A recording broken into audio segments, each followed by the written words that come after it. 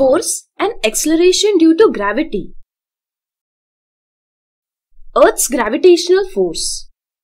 Every object in the universe attracts every other object with a force called gravitational force.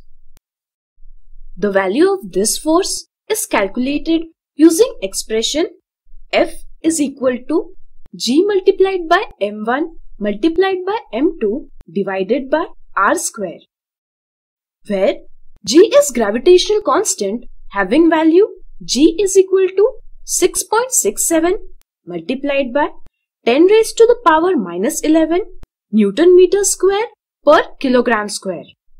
M1 and M2 are masses of two objects and R is the distance between them.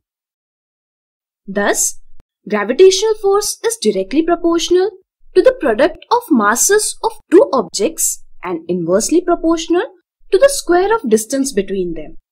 It is a vector quantity, that is, it have magnitude as well as direction. The direction of this force is towards the center of the mass of the object. A center of mass of the object is the point at which whole mass of the body is said to be concentrated. Earth also attracts object with the gravitational force. We call it as Earth's gravitational force. Since the gravitational force is directed towards the center of mass of the object, therefore, Earth's gravitational force is directed towards its center of mass.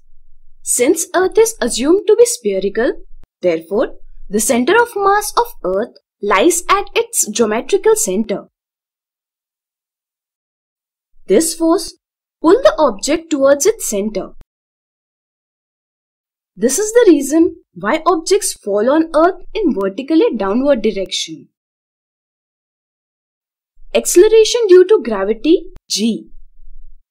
If Earth attracts an object towards itself, then that object also attracts the Earth towards itself with equal force.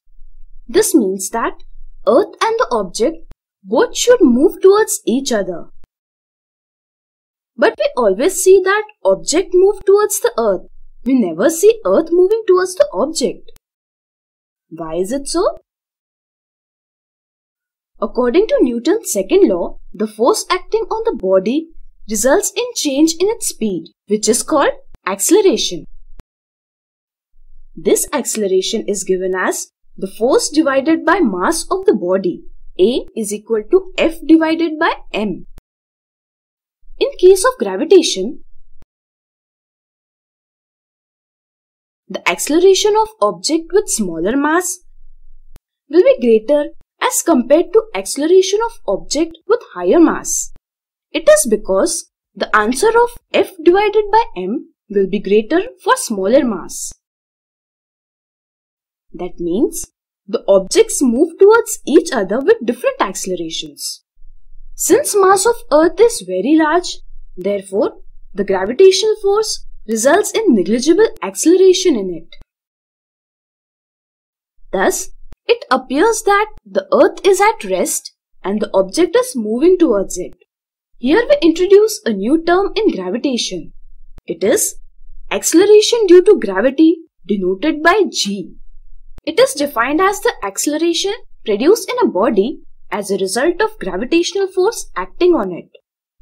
It is also a vector quantity which directs towards the center of mass of the body. Let's calculate the value of acceleration due to gravity at the surface of Earth.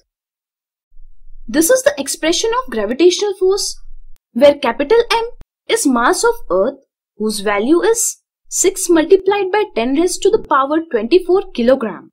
Small m is mass of object placed at its surface and r is the distance of object from the center of Earth, that is radius of Earth. It is equal to 6.4 multiplied by 10 raised to power 6 meters. If g is the acceleration due to gravity, then gravitational force can also be given as F is equal to mg. By solving 1 and 2, we get G is equal to 9.77 meters per second square. At a given point on the surface, the value of G is constant for all objects, regardless of object properties. Here we complete this topic. For more such videos, visit LearnFatafat.com.